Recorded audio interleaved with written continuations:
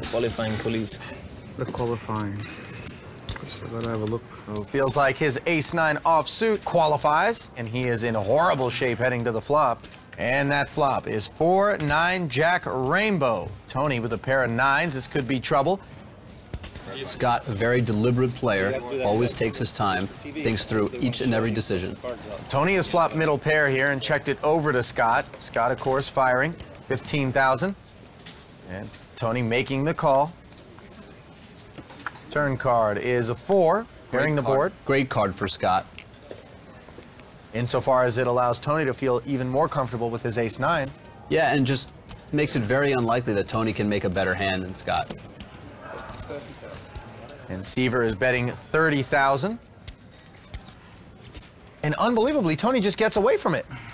Yeah, I mean, it's a pretty reasonable fold. He just has second pair, and Scott has shown a lot of aggression.